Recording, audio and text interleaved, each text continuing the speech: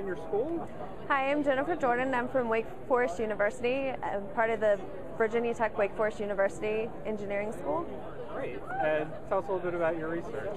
My research involves using cardiovascular MRI to detect the early subclinical damage in patients receiving cardiotoxicity chemotherapy. So we see that chemotherapy can cause a lot of heart damage. 20% of patients will get it, 5% will die.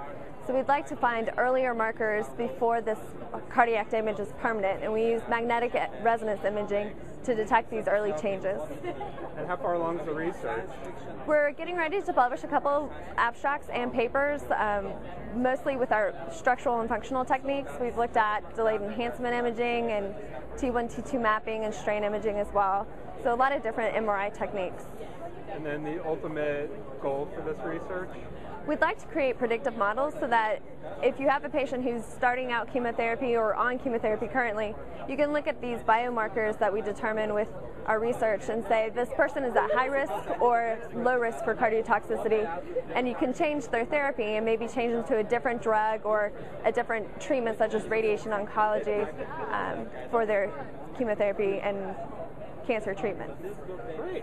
Thank you very much. Thank you.